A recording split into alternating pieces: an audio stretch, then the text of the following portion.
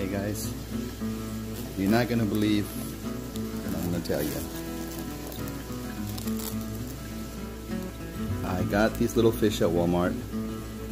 These guys are 100% rescue because they had a death sentence. They are baby parrots.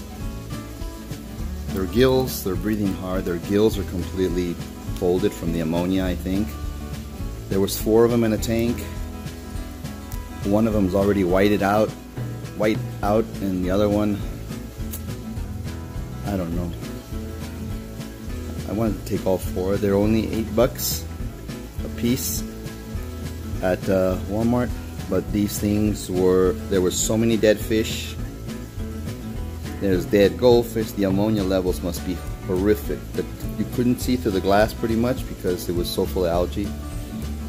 And these guys are resilient. There was 4 of them. The other 2 didn't look too well.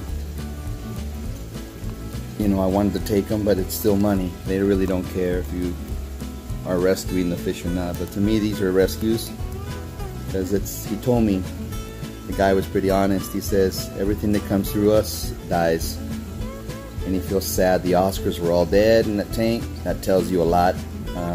Goldfish were dead. Baby koi were dead.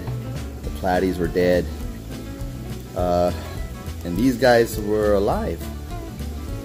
And they look a little worse for wear, but we'll see. They're gonna do well. So I'll keep you guys posted when I put them in the tank.